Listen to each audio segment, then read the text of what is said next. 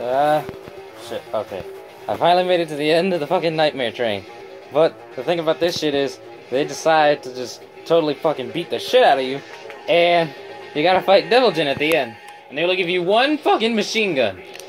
Oh my god! And that's how you beat the stage. Woo! I'm so sorry that I didn't record the rest of the shit. But it was doing a test one that I thought I could beat the shit, and yeah. Oh boy. That was that.